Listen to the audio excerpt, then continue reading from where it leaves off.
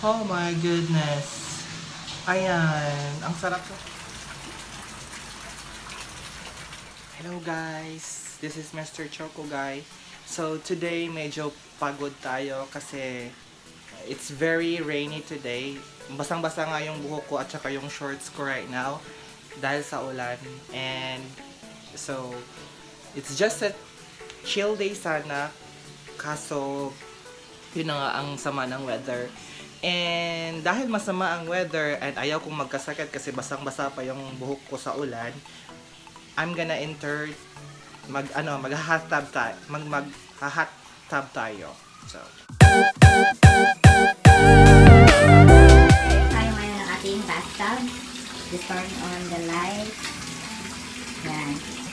As you can see, umusok-usok pa yan, nainit yan. So, papalamigin na natin kasi ayaw nating maluto. Ayan na guys, pinapalamig na natin yung water. Kasi, hindi ako makakapasok dyan. Masyadong mainit. Ayaw nating maging rated SPG itong video na to. So, just keep it calm. So, ayan na guys. Ilang seconds na lang magiging ready na yung offer natin.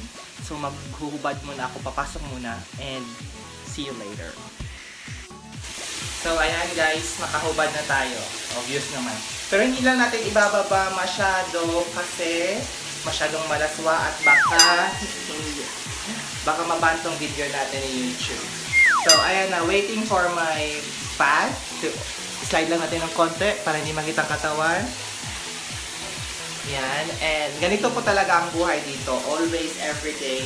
Pero, ayaw ko masyadong nagbabath kasi ang tagal niyang kaya nagsishower na lang ako minsan. Pero ito, pagod na pagod yung katawan ko ngayon and umuulan, basang-basa ako. So I really need this hot tub para hindi tayo magkasakit.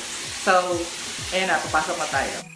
So the first thing in taking a Japanese bath is mag-shower pa muna talaga before entering. Kasi ang relaxing na lang tong yung real na pagliligo talaga is sa shower pa rin talaga. So, taking a bath, I have a Laksuimi and Pantene and other stuff na nakalagay. Oh my god, di masyado natin yung mirror, baka yung katawan natin. So, ayun, in taking a bath talaga, nasa shower pa rin. Yung ofuro, mainit lang siya na water just to rest your muscles, yung pagod na katawan. So, ito yung isa sa mga great things about Japan talaga. So, mag-shower muna tayo at papasok na tayo sa hot tub.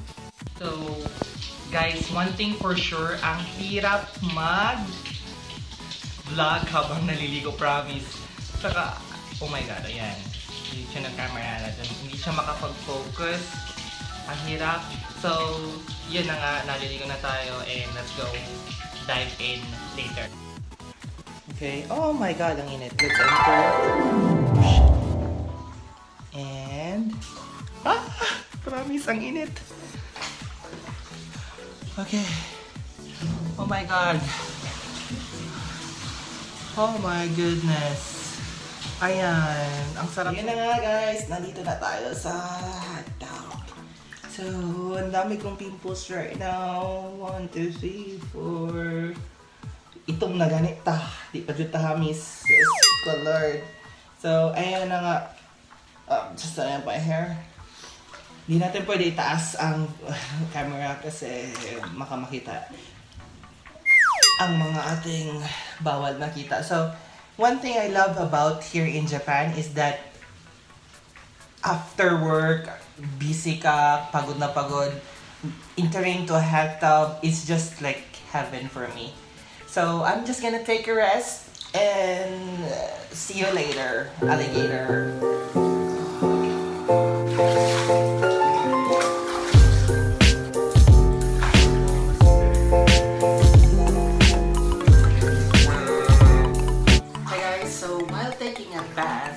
I decided why not take question and answer portion to talk more about myself while in this bath. So, first thing, meron ka bang insecurities sa sarili mo? Insecurities, yes I do. I'm not gonna be passive. So, if I'm given a chance to change something about myself, I have a lot to change. Pero hindi yung to the point na babaguhin ko na yung I know there are people out there na sobrang proud nila sa sarili nila. And that's okay. I'm also proud of myself. given the chance, I can change. Hindi na tayo magpapaka-hypocrite. First is my kilay. I want to have a thick kilay. Next is my mouth. Lips pala. Kasi yung lips ko, medyo maitim siya. Usually, pag maitim kang tao, maitim din yung lips mo. So, yun, inaasa ko kung palagi ako nagsisigarettes or something, pero I don't. Maitim lang talaga yung lips ko since birth. So, next is teeth. Kasi kasi, pinatanggal ko yung teeth ko dito kasi sumakit siya nung nandito ako sa Japan. So, mahal lang so, pinatanggal ko na lang siya. Biggest regret. And, yung teeth dapat inalagaan ko siya noon or nagpa-braces ako, pero ayun, hindi ko masyado confident sa smile ng teeth ko. Ayun, di ba, ang daming insecurities. Next question is, maraming nag-a-ask if ano ba yung work ko right now. So yung work ko right now is a teacher. I'm a teacher here in Japan for mga 5 months na. Nakasimula ko lang eh.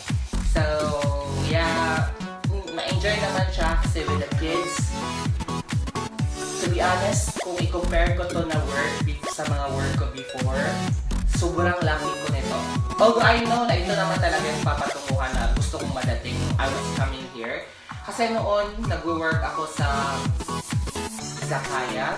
I will tell it in my other video more about my life here in Japan. But nag-work ako sa izakaya, tagugas.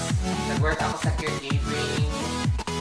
Taga-pulas ka ng mga puwet ng mga tao, ng mga matatanda. Taga-alsa, taga-care ka sa kanila. Nag-work din ako sa hotel. And nag-work din ako sa... Ang dami kong na-try. Nag-bartending din ako. Yung mga physical labor na hindi ko ginagawa sa Pinas, na madalanan ko pala siya dito. So yun na. Pero I'm lucky right now. I become a teacher.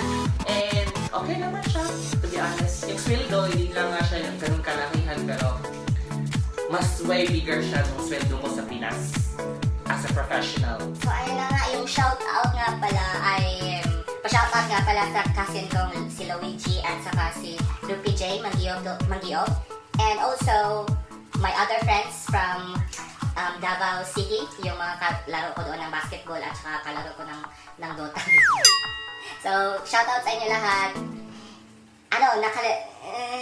I-comment nyo na lang pangalan nyo next time para ma-shoutout ko kayo ulit.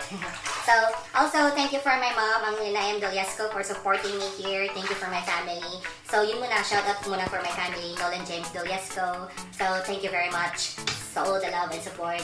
And it's my time to give back kasi medyo everything na in-invest nyo, nag-workout na talaga. So, thank you very much sa trust.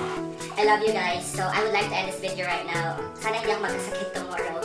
Yeah, bye-bye!